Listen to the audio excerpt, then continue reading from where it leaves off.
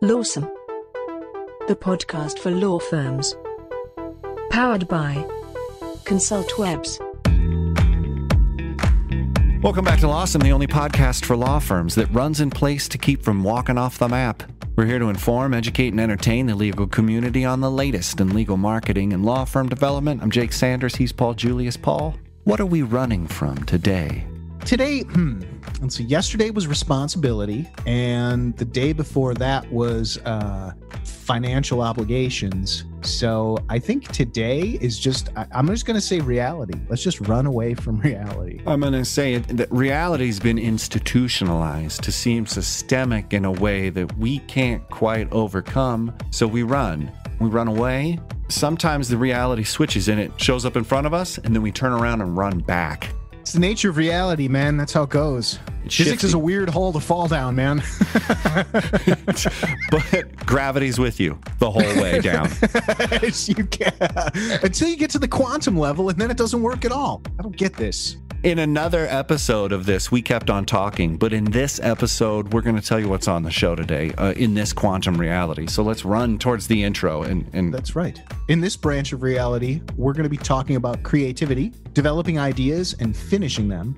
First, with an article from Science Daily, and then author, lawyer, and runner David Kempston makes his return to the show to talk about his latest book and more. And due to contractual obligations, we ask him the same 5 questions we asked him last time, with 5 questions we ask everyone. Pull up a plate. It's the Hot Takes Buffet. that smell you smell is the hot take buffet. And it's basically just an odious affair of great cooking smells from the kitchen of ScienceDaily.com. It's written from the hacks at Mount Sinai. Yep. The headline is Working Memory Positively Associated with Higher Physical Endurance, Better Cognitive Function. I don't know. I mean, if you believe that, you believe anything. The subhead is Suboptimal Cardiovascular Health. Smoking is associated with less cohesive brain networks. So, I mean, explains a lot. Explains a lot. I've played enough late night gigs to be like, yep. Pick this out because we talk later with David about his new book, Lessons Learned on the Run. He's very focused in on not just running, but this physical idea of your body in space and then the thoughts that come with it. This book came from running. It's about running. It's about thinking and moving. And so I thought this was a great proof. Here it says it's 2017, and this is the first definitive, clinical example that your working memory is associated with your lifestyle choices, which I thought was interesting because it's always like, well, I trust, some people can just eat steak and, smoke, and Granny's still drunk right there and she's on the roof again and we got to get her down. She's healthy, and she's as sharp as a tack, So I think we have a little bit of cognitive biases when we approach lifestyle choices and brain activity. Yeah, well, especially when it comes to doctors, they're not going to be like, it turns out it's not all that bad. It turns out what's not all that bad? Smoking, drinking, being on the roof. Egg rolls for breakfast. Man. Oh, I almost did that. I had egg rolls last night and I was like, that might be kind of tasty right now. Anyway, sorry, but I digress. My hot take is I thought this was interesting because I had to look up the difference in between working memory and long-term memory. And they make a distinction here because long-term memory is like a filing cabinet. And those are the things that's like you give the analog of a computer or like a filing cabinet. You pull out something and you think about it. Working memory is the way your brain puts itself together to create your state of mind that works on current problems. So I think we have it confused that our brain is just a repository that we pull things out of and then act on them, when in reality, there's a couple different versions of memory. One is this long-term thing where we remember, and the other one is the way our brain uses memory in the current, right now, here moment, which I thought was an interesting dichotomy because it hints on the idea of changing your brain isn't just up to the idea of, can't you remember history, you dummy? You did this before. Why don't you change the way you think? And everyone gets frustrated. And in reality, drilling yourself on history and making yourself repeat these bad memories that you have isn't the way to change the way you make decisions. You have to focus on changing your working memory, which can be benefited from changing your lifestyle choices, which can come from just working out, increasing your cardiovascular health. It just feels so simplistic as to just be laughable. But do you hear what I'm saying? I mean, like, it's like the keys to fixing this are here, but it's actually in your body that can fix your mind. I mean, am I hitting on this? Are you confused? No. Yes, you're hitting on it. No, I'm not confused. I had kind of a different feeling on this, but it's an amazing thought when you really get down to how your brain is actually like building synapses, right, and making these correlations. Right. I don't know that people really slow down and consider that very often because it just happens. You know, you think like you know better. Why don't you know better? Your brain. What I really dug about this article, what hit me right away though, was higher physical. It says they found that cohesiveness in the working memory brain map is positively associated with higher physical endurance and better cognitive function. Right. So there's something there when we talk to Dave later. And he's talking about going for a run and having these ideas or being able to kind of, you know, he calls them putting it in the crock pot, like stewing on these things. What I'm starting to get to here is that you're using a different part of your memory, a different part of your brain. You're not sitting there, like you just said, I mean, like, why can't I figure this out? Right. Why can't I remember this thing? It's because you're using a different path. You're tapping into something else. And I think there's something there. And like you say, you know, I think there's some people who tap into these areas in a different way. You know, unfortunately, a lot of musicians, you know, use drugs or whatever, but it's kind of the same thing. You know, when you go running, particularly longer distances, it's a real mental game. There's obviously a physical aspect to it, but there's a mental aspect to finishing a marathon, to running a 10K or whatever. And I think there's something implied here that using that part of your head and working out things there kind of builds up this ability or reinforces this ability to kind of problem solve and work things out and recall in a different way. Exactly. And in different settings. It's interesting. All of the trial lawyers that I know are big on exercise. It may just be an affluent thing too. You know, a lot of rich people going to the gym. Gym's kind of expensive. Running's free. Your body's worth it. Checking in, giving yourself this time to just sort of observe and reflect. How can you get there? What Paul's saying is that your body is the way to get to your mind. And then you fix your mind that way, not with your mind fixing your mind. You know, I think we'll think our way out of it, but maybe we can feel our way out of it, or, you know, sort of experience and sort of physically exert ourselves. And that it's weird. Would be the mechanism, you know? Yeah, definitely. Well, and we talk about muscle memory a lot, and you got to remember the brain is a muscle, you know? So gross. There's a certain level.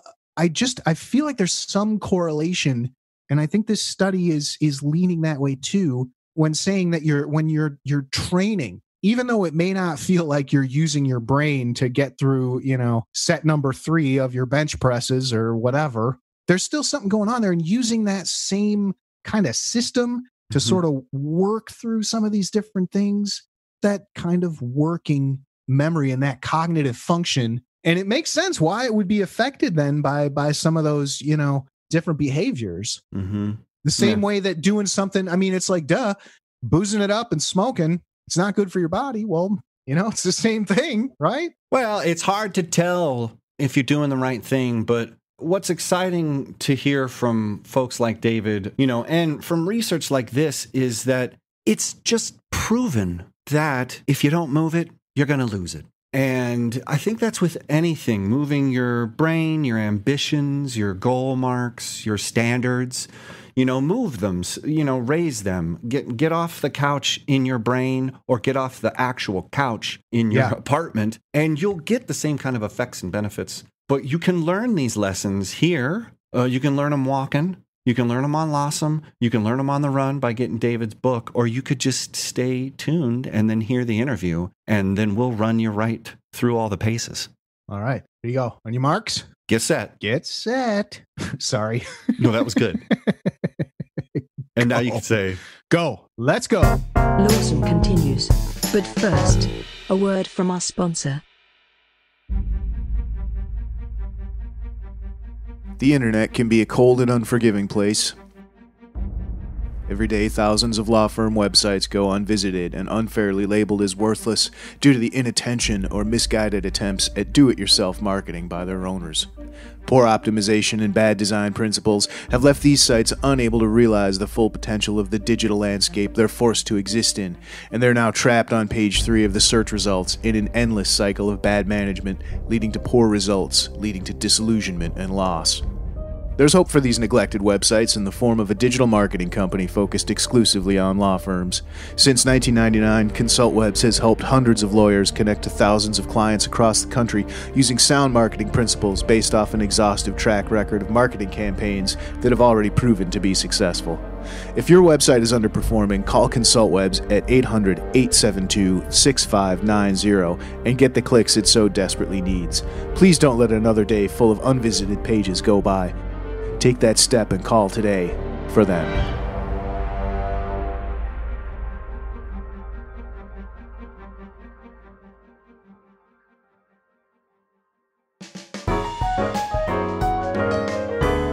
And now, a Lawson interview.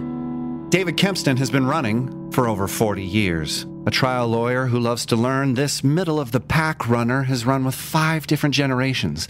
Along the way, he's logged countless miles and learned that running is a great metaphor for life. His new book, Lessons Learned on the Run, distills his thoughts on running in life, and whether you're a runner, a lawyer, or neither, these stories will make you laugh, learn, and reflect. Here to talk about his new book, sneaking into the studios a second time, Dave Kempston. Welcome to Lawson.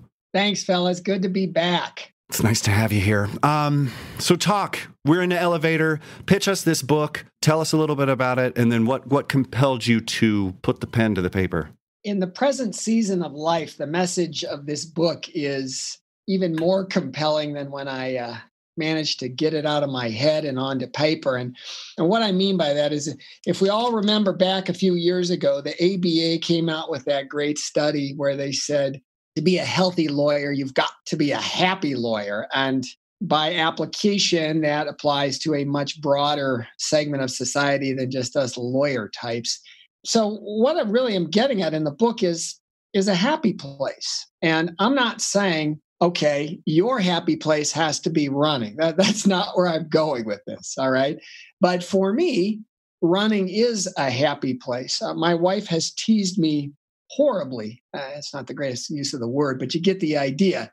She has been vituperous in getting after me about my strange emotional connection to running. And I'm a trial lawyer. I've tried over 450 cases now, and I am fascinated with story. That's what I do. I'm a storyteller. That's what I do professionally. And so I'm fascinated with people's stories. I'm fascinated with clients' stories. And over the years of running, I've collected a lot of stories. And the genesis for the book, since that was the question, if I was a witness, you fellas would have interrupted me, said, objection, Kempston, non-response. Nope. We like that stuff. Move to strike. Get there, boy. Answer the question. All right. So the genesis for the book was actually procrastination. All right. I was finishing up my lawyer book.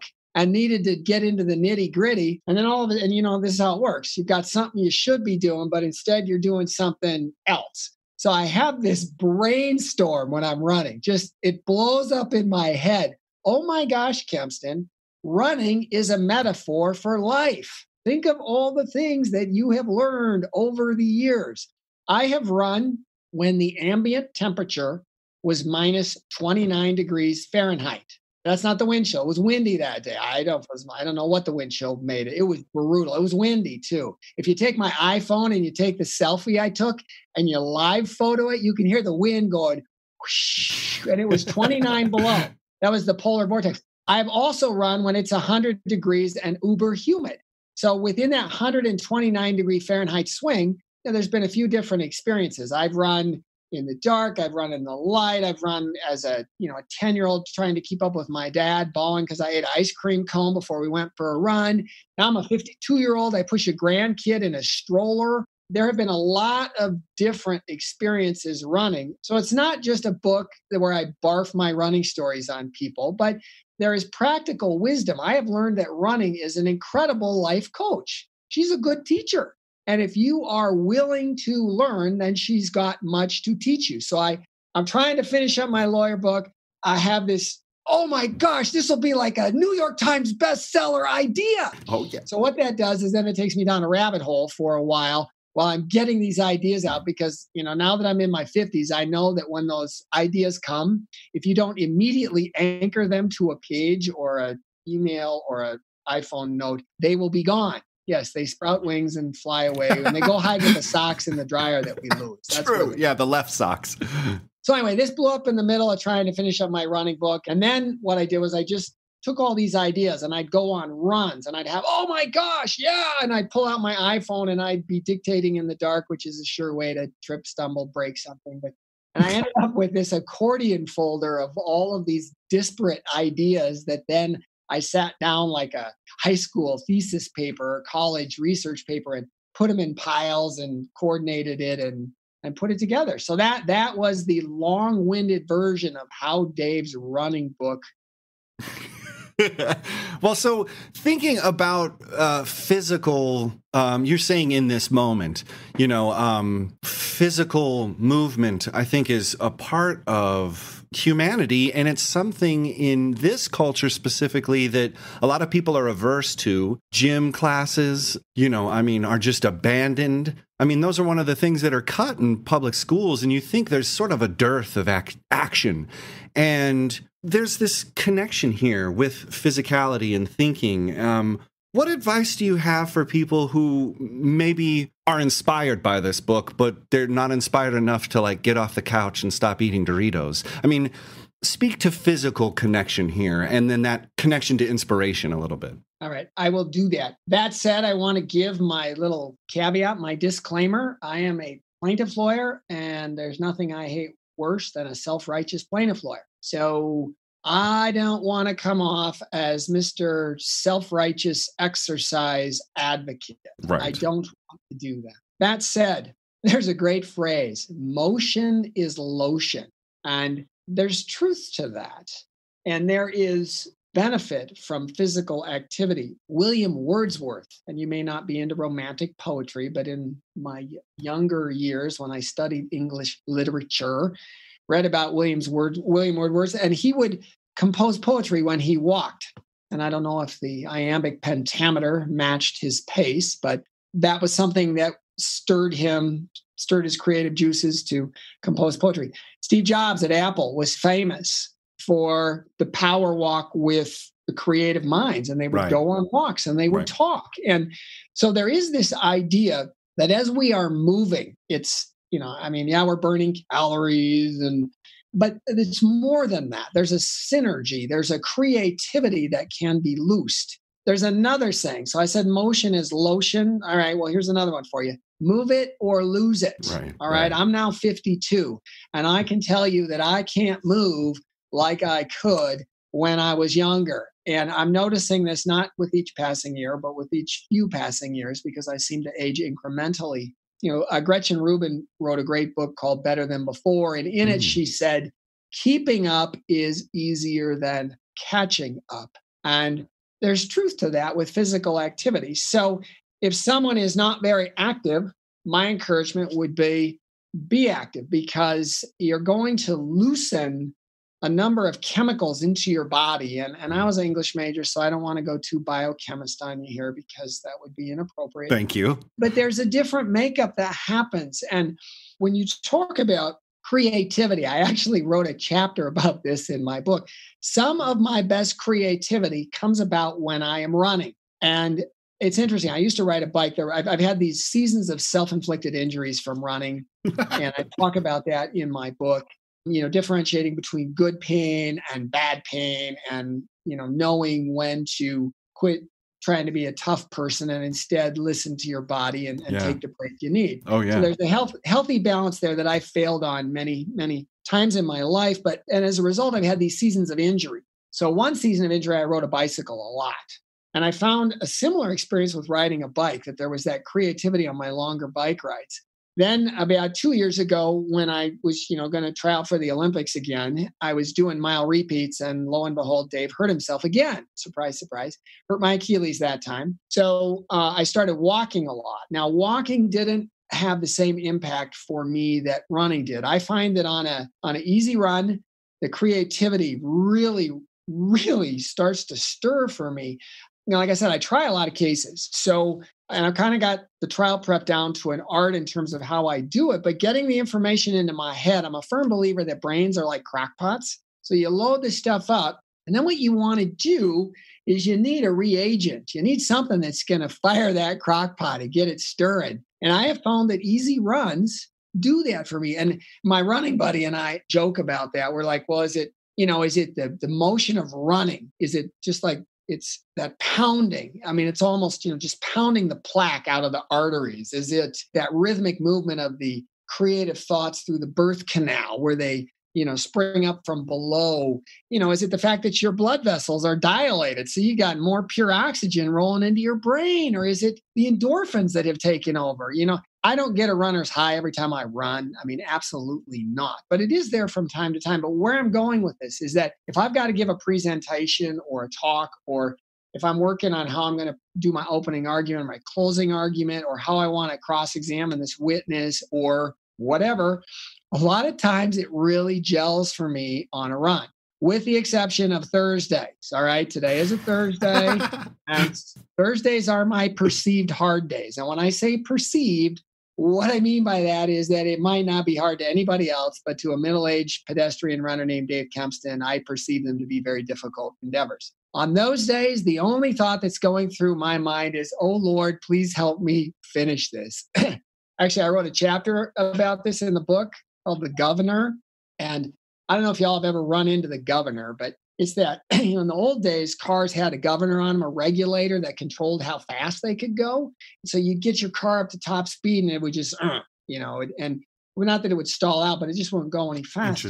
Interesting. Well, our brains are equipped with those too. So when you take your body out and you think, well, I'm going to flatline you. We're going to see what you can do today. At some point, you begin to have this conversation with yourself, because it's your brain. It's that preservation part of your brain that's taken over. Okay. Right. And it's saying, oh my goodness, this hurts. And then, the conversation becomes, Dave, you're 52.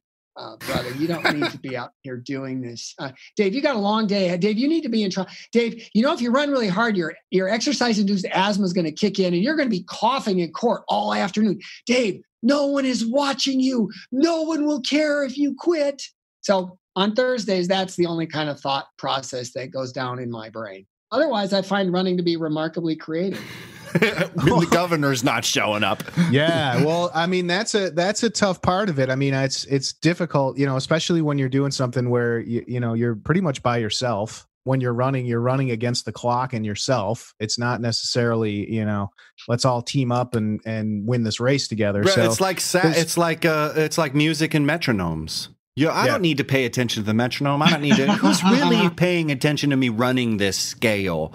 We can flub it, but then you realize once you're in the orchestra pit and they want you to hit that line, and you're like, oh man, I really should have, rocked with the governor. Well, I want to kind of pick up this thread a little bit though, because it's interesting. Something I've been very interested in and kind of practicing for a long time is like walking meditation. There's lots of books out on it and stuff like that, but I think there's definitely something to some kind of physical activity, like almost like the Zen of the trail, that you just kind of fall into, that sort of, once you train yourself to it, you get into that creative state. And I'm kind of curious, what advice kind of do you have to sort of build on that, and particularly the reflective aspect of it? A lot of people, like we were talking earlier, and you say you get an idea, you got to stop and write it down. And I know I'm the same way. Like, it's like a dragonfly zipping by, and if I don't grab it, but then is there anything to the idea of like you were saying, like stewing on it? Do you have like a guideline, or is there anything there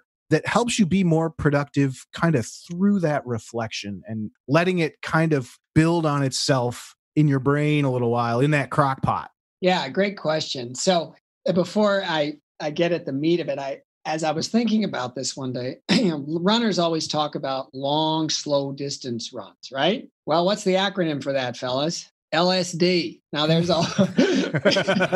If you want to deep dive into the internet, go check out on the creative theories behind LSD. There you go. I don't want to push that one too hard, but anyway. Dave, that's a different show, Dave. We're ready for it. Yeah, totally.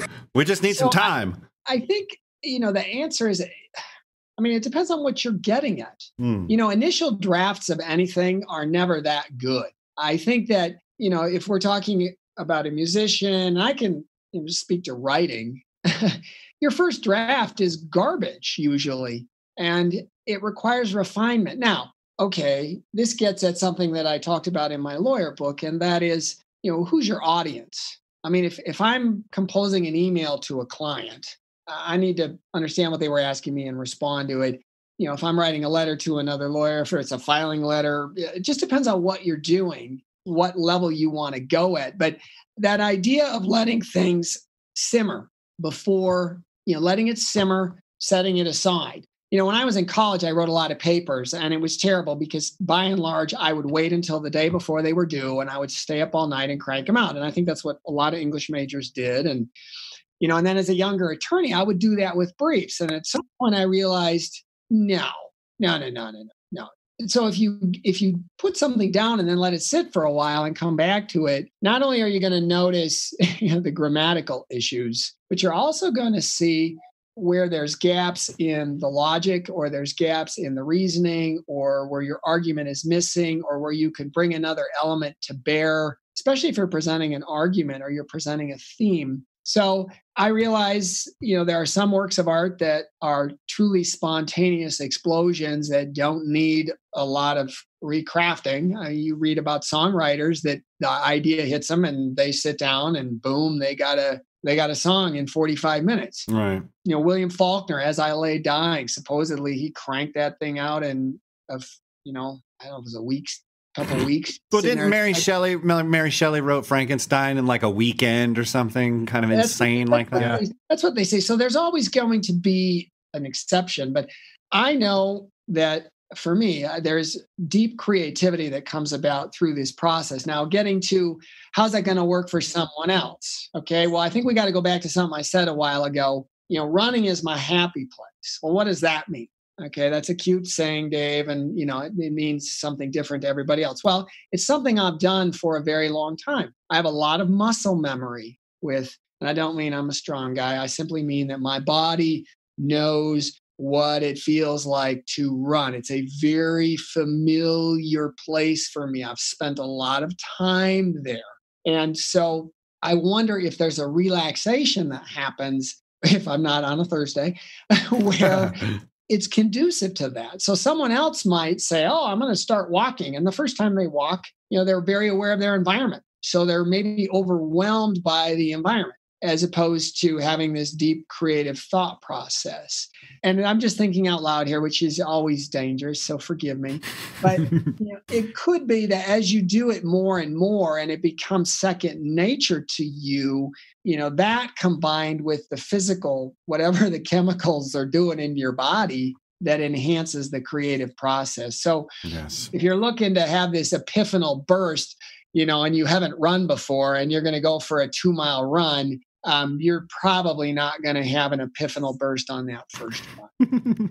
Yeah. But I think what we're kind of getting to here is that we're whether it's, and I think you made a great point too, where it's for you, it's running, but it could be walking, it could be anything, but doing something with your body, it's almost like you're giving your body something to do so you can just kind of dream, and it sort of helps it build into, like here, all right, you, since busy brain, you got to work on something here. You work on this 7-minute mile and I'm just going to wander off here and dream. You know what I mean? Mm-hmm. Yeah. I have 4 children, and when they were younger, we would snowboard a lot together. It's funny, Minnesota is relatively flat. But we have a great park called Highland Hills, and I run there in the summer. Been running there this spring, and it's pretty hilly. It's rough. You go back off on the terrain, and my buddy and I ran 9 miles last Saturday, and I think we climbed 800 feet in 9 miles. That's decent climbing on trails, but it's not super mountainous. It's not Colorado, but I used to take the kids snowboarding there because it's really close to my house, and we could swing by after work or something. And I found that I always used to say, that snowboarding was cheaper than a psychiatrist. And then the same is true with running, because I found that after a hard day, getting outside in the air, there's a fresh air component to that, redeeming the lousy Minnesota winter weather, snowboarding, spending time with my kids, and then having that hard edge. If you've ever snowboarded, it's all about the edge of your board. Once you lose the edge, you got issues. But in Minnesota, we have what's called Minnesota hard pack. So when you are snowboarding at night in February and it's 5 below, the sound that you'll hear will be, and it's that edge on the ice, just taking away the day's anxiety. And the same is true with running in a different way. But I run outside all year round, and I have a lot of friends that are treadmillers, and they're like, why do you run outside in the winter? Don't you?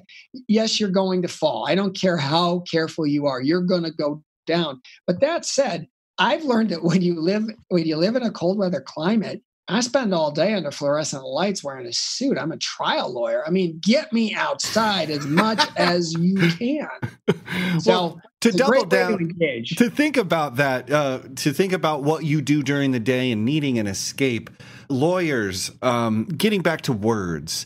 I did a creative fiction writing class when I lived in New York, and it was funny because some of the people there, one of them was a grant writer, one of them I think was a law student, but they really expressed a lot of frustration having to be professionally engaged with words and then having that sap their joy out of using words in like for a book or for a story or just to have fun with them. And I mean, you're a literature guy, so you already have this sort of romance. But just can you kind of speak to maybe the idea of lawyers just being tired with dealing with words professionally, that they don't care to think of them in a romantic way, and then maybe bring that into their practice a little bit?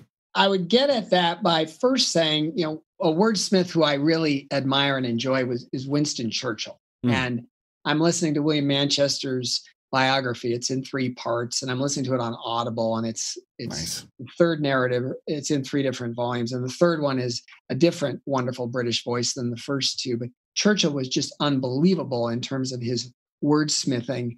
And one of the things that he did was he wrote a wonderful book that was published in the 60s called Painting as a Pastime. And it's a collection of his oil paintings. And then he talks about them. And he was a man who says that in order to be really happy, a person needs to have 2 or 3 hobbies that are genuine. And it's funny because in the book, he then goes on to say, and I'm not talking about going for a walk. So in some ways, he undercuts my theory. But then again, Winston, from what I've learned about him, he wasn't overly active after a certain age in life. So he may have been ignorant about the point. But the idea that he gets at is that for a strained mind, you need to have a change, because he goes on to say that a change is as good as a rest. So if we take that to people who write all day and work with words all day, but do so in a professional context, and then switch it up and say, no, you're going to do this for fun, or you're going to do this because it's in your head and it needs to come out. People are like, Kempston, why do you write books? I mean, don't you have enough to do? And it's like, yeah, but they're there and they need to come out. And I'm not saying there's a third one, but I'm with the last 2, they've been there. And it's like, it's not going away. I just got to get it out. Yeah. So a change is as good as a rest. And that's one of the reasons I advocate running or walking, and snowboarding. It's not just, just run. Have your life be about running. Gosh, no. Have a panoply of things that you like to do. And so getting back to words, the more you read, you want to be a writer? Read how other people write. Don't just read the same stuff. Read a variety. Here we go. Be eclectic. in your reading. You might learn something. So someone who's stuck in an office all day, a scrivener, a modern day scrivener. Right. Come on. Indeed. They can still have an outlet writing for fun or writing because they have to or because they're compulsed by themselves. And I think that's the answer to that question. Yeah. I mean, you know what? And it's real easy to do. I love that what you're saying about how it has to, like, it's there. Like, I got to get this out. It's not, part of it isn't even really a choice, but For real. it's fun just to check it out. If you want to test your thing, there's all kinds of like random sentence generators. You can just go online, look up random sentence generator or whatever. It's a writing prompt. Oh, Boom, finger go. exercises. Yeah, I've done those before. Just sort of interesting cues.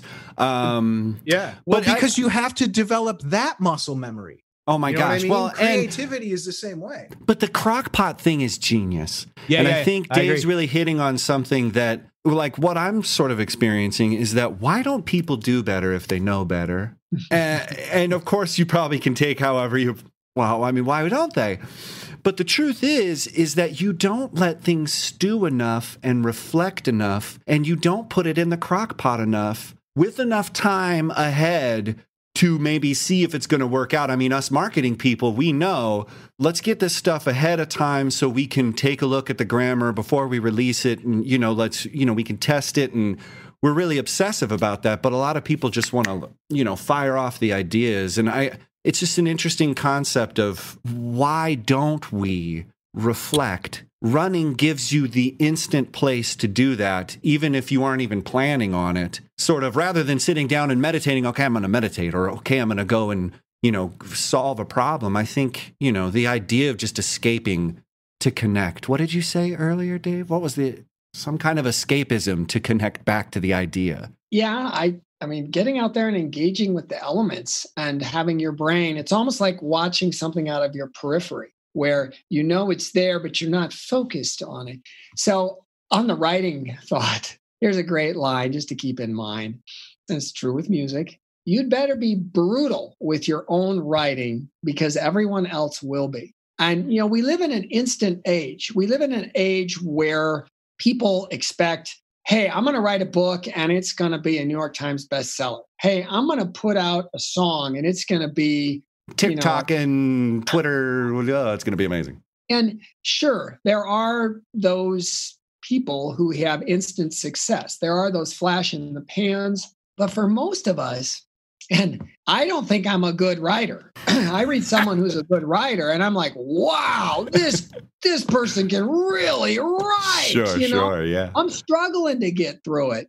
And yet it's also the development of an artist. I mean, think of someone looking at a Picasso painting and going, I could do that. And you're like, well, yeah, but that's not where he started. Go look at the evolution of this artist as he found his artistic voice. And you see that with writers. One of the most gratifying pieces of feedback I got on my running book was from a lawyer here in town who does a lot of mediations. And he sent me an email. He says, hey, I'm about halfway through your running book. I'm really enjoying it. He says, you're progressing as a writer.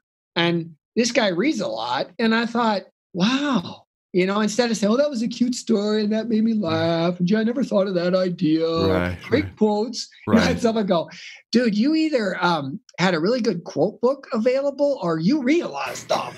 Like, well, yeah, I read a lot of stuff. Right. I wasn't just pulling out the quote book and dropping it. This one fits. Let's build a chapter around this quote. Well, nice.